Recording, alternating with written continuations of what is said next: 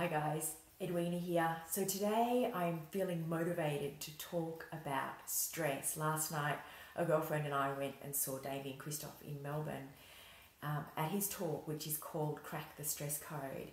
And it really highlighted for me just how interconnected everything is. In my work, I spend a lot of time talking about food and nutrition. I talk about sleep, I talk about movement, I talk about connection, both to nature and our community. And all these things are interconnected and critically important pieces of the puzzle when dealing with our health and well-being. And stress is a big one in this whole picture. So when we talk about stress, we're talking about physical, emotional, and chemical stress.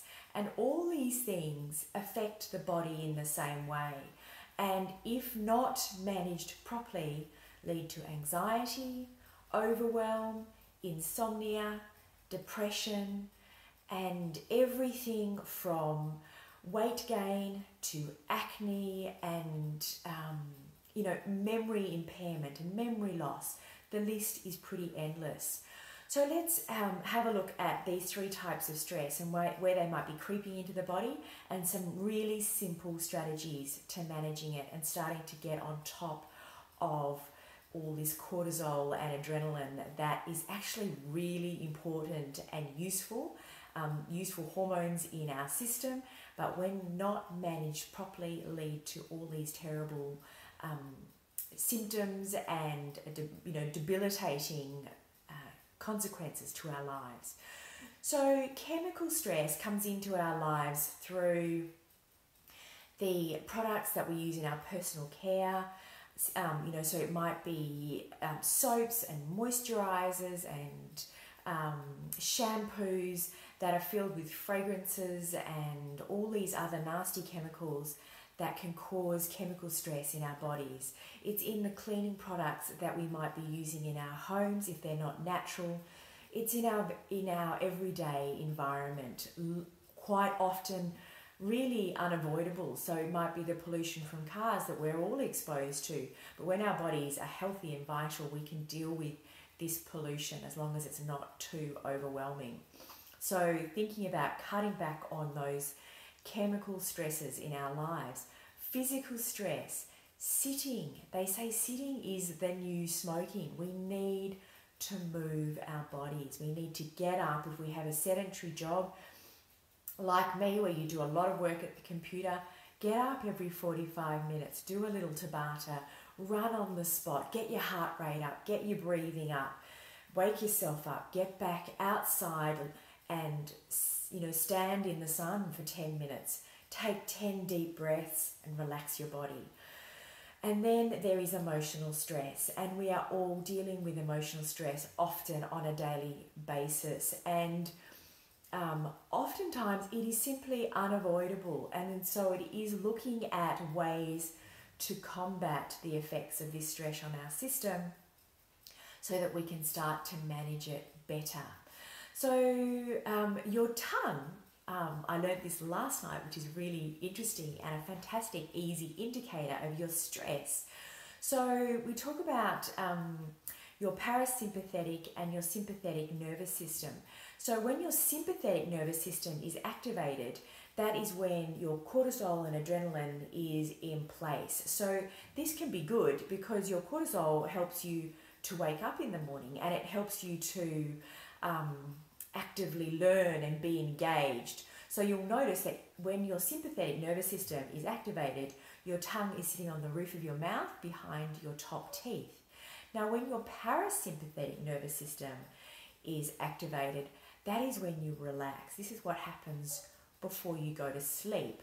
So you can activate this mindfully by taking 10 deep breaths. Just like that, 10 times, and you'll notice that your tongue drops to the bottom of your mouth, below your bottom teeth. And it is also important to activate your parasympathetic nervous system to imagine that your belly is like a balloon, and when you breathe in, your belly goes out. So it's filling up like a balloon, and when you breathe out, it goes in. And this is a fantastic tool to use with your children when they're feeling anxious or stressed, or before they're, if they're having trouble going off to sleep, to do this breathing, to breathe into their bellies and then breathe out. And sometimes when my younger ones wake with bad dreams, that stress of an awful dream, this is a great exercise to do. Breathing in the good, filling up the body, filling up the balloon, the belly with good, and breathing out the bad. Fantastic for dealing with stress. So what else can we do for stress? Well, we need to move our bodies, as I've already said. Going for a walk for 30 minutes reduces the cortisol load in your body by 50%. Go for a walk for 30 minutes. It is fantastic therapy. Eating foods that are organic, not chemically laden, that are not just fuel but energy as well. So they are full of vitality from fresh, local, seasonal produce. And when I talk about energy in food, think of a cracker, like a soy biscuit or something like that, versus an apple or something that has energy. Think of a carrot or a piece of capsicum, or food that is vital and alive will give you energy. Sleep. Prioritize sleep. It is the ultimate gift for a day well lived. It is your reward at the end of the day. Go to sleep, be into bed, within a few hours of the sun going down.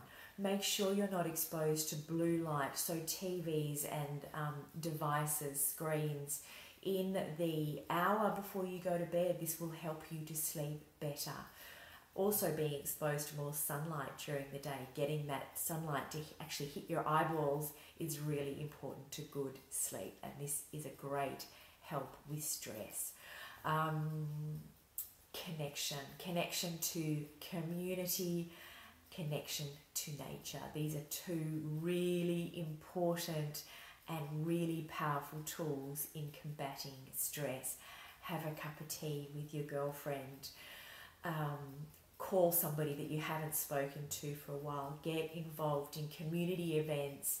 Connect to your fellow man, not through social media, but face to face, and connection to nature. Get your feet back in the grass, soak up those electrons, and get that vitality happening in your body.